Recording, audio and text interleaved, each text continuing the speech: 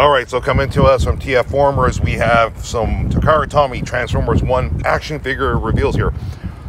Alpha Trion looks amazing. I said this from the trailer, and I've seen it from the other action figure toy lines that have come out.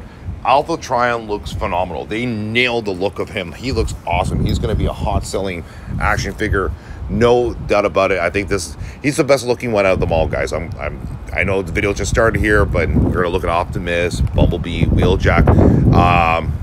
This is an absolute must-have. I think they really nailed the look of him aesthetically wise. The purple looks great, and his beast mode there, this looks great. This is fantastic.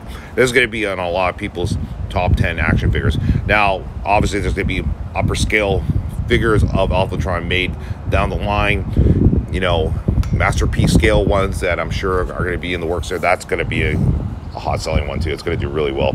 Bumblebee and Wheeljack, they're not really action figures. I mean, they're figures, they're action figures, but their action is just quickly changing into their robot, from the robot form to their vehicle mode, right? So I don't know, Bumblebee's mode is okay. It's a little bland personally for me.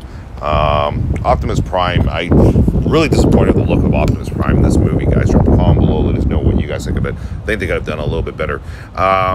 I mean, I know it's a Cybertronian, you know, mode there. It's just something about this, I don't know. Maybe they need to do it in a masterpiece scale.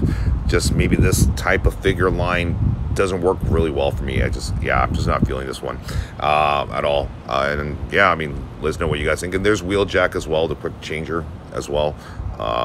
Simple mode, again, nothing spectacular. After you see Alpha Trion, these are like, you look and you're like, okay, I think I'm gonna probably just maybe get Alpha Trion, personally for me, but it all depends on your taste. Should be out in July 13th, they're saying, roughly around there. So you guys can check out more over at tfformers.com, link in the description of the video. Take care.